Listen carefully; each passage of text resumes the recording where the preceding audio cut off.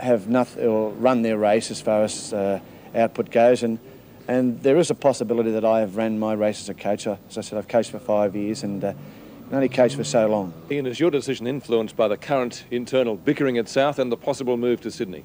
Now, I've been a strong advocate for the move to Sydney because without that, South has no chance whatsoever. No, that has nothing to do with it. I support the present board and administration 100%, which I've said publicly before now. So, Ian, is that the end of a distinguished VFL career? Any further ambitions to coach? At this stage, no, when I say at this stage, no, Peter. As I said, I think that my contribution to football as a coach,